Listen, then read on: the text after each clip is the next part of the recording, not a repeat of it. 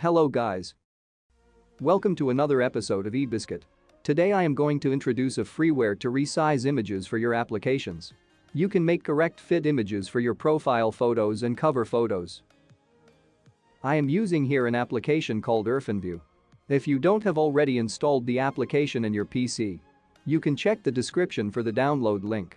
Before we start, I would like to quickly explain two technical terms that help you to resize the images properly. First one is the image aspect ratio. Aspect ratios are written as a formula of width to height, mathematically written like this: 3:2, 1:1, 1:2, etc. For example, a square image has an aspect ratio of width is to height equals 1:1, which means the height and width are the same. The pixel values of the image could be 500 pixels versus 500 pixels, or 1500 pixels versus 1500 pixels, etc. As another example, a portrait-style image might have a ratio of 2:3 equals width is to height. With this aspect ratio, the height is 1.5 times longer than the width. So the image pixel value could be 500 pixels versus 750 pixels, 1500 pixel versus 2250 pixel, etc. If you don't consider the aspect ratio while resizing the image may look stretched after resizing. Second term is DPI. DPI stands for dots per inch. It is the number of dots, or pixels, that are rendered in 1 inch on the screen.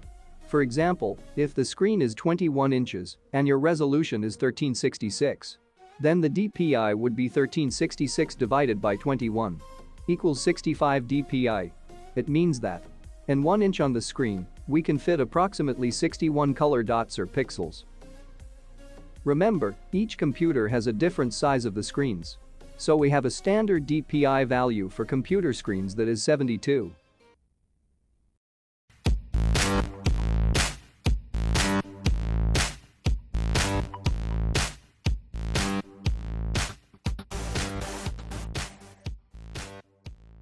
Here I have opened Resizing graphic viewer. Go to File and open the image to edit. You can also press O at the keyboard. Now I have an image with a width 1920 pixels and height 937 pixels size. I am going to resize this image. Go to Image and select Resize Resample option. You can also use Ctrl+R short key combinations. Now we have a resize window opened. It has 6 different sections. In the first section, we have current and new sizes. I am going to change the height to 500 and let's see how the image looks now. You can see the image is stretched. Why? Because I did not keep the aspect ratio.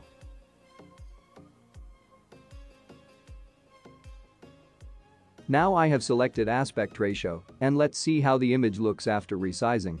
You can also note that the width is also changing according to the height.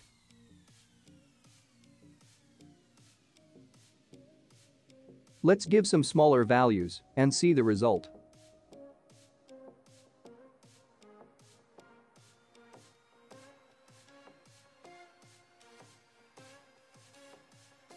In the next section, we can give the percentage value to resize the image. Now it is 100%. I change this to 50% and now you can see the new size is half of the original width and height. The same half can be achieved using this half option as well.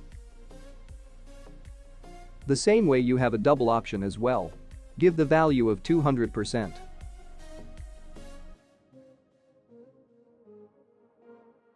Apply the value and the changes. If the pixel values are higher than your screen, you won't see the changes on the image, but you can see the pixel has changed here. If you select this option, DPI value will be adjusted automatically according to the image aspect ratio. Here we have some predefined standard dimensions with aspect ratio preserved. More values are available under the drop-down list.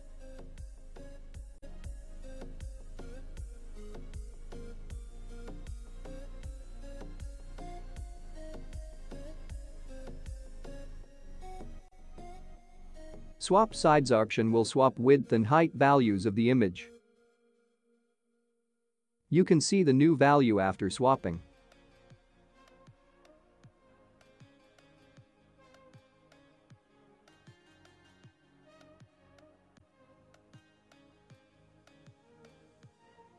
Add to the standard box option will add a new temporary value to the above standard value list. The last section is the sizing techniques. Resizing uses its own techniques to resize the images.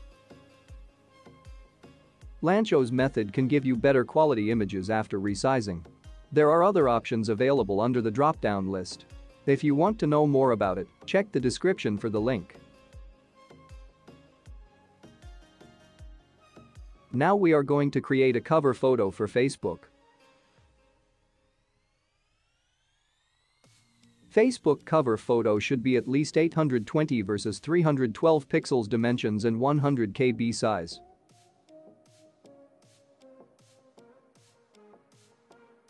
Remember, I have enabled aspect ratio, so the width and height values depend on the current image size.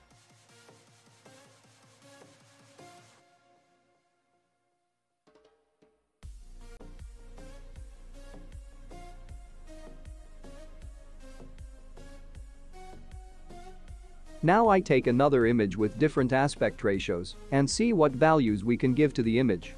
I can give a closer value, and small adjustments can be done on Facebook while uploading the image.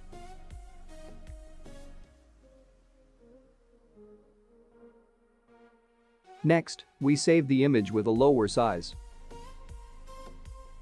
Resizing has separate options while saving the image. You can limit the file size here. I set this to 100K. You can also save the profile for later use.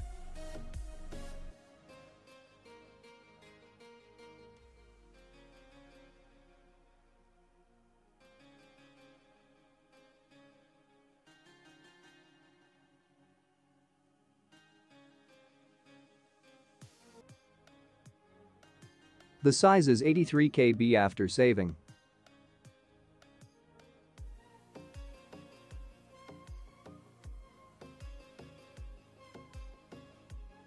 Now I will take another image for the Facebook profile picture.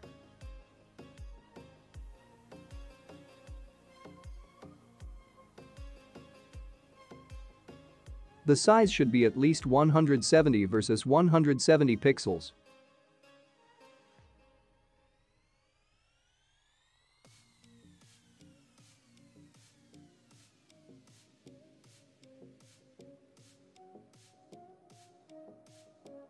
You can see the size is just 23 KB after saving the image.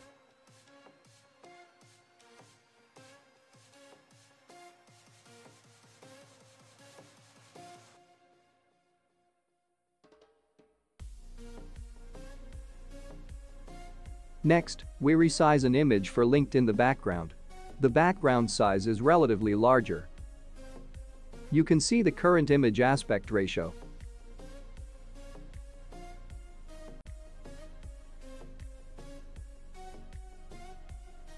It is not fitting for the standard background size of LinkedIn background image.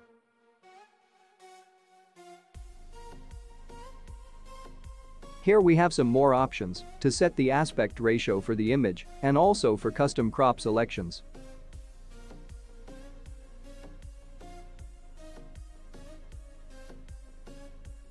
Once you choose an appropriate aspect ratio or you set the custom selection, you can crop the selected area.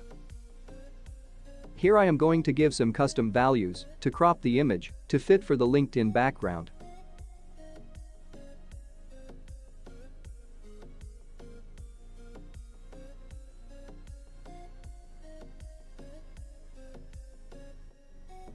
Now you can see the custom selection. Hold the right click and move the selection wherever you want. Once you're ready, go to Edit and select Crop Selection. Also can use Ctrl+Y short keys.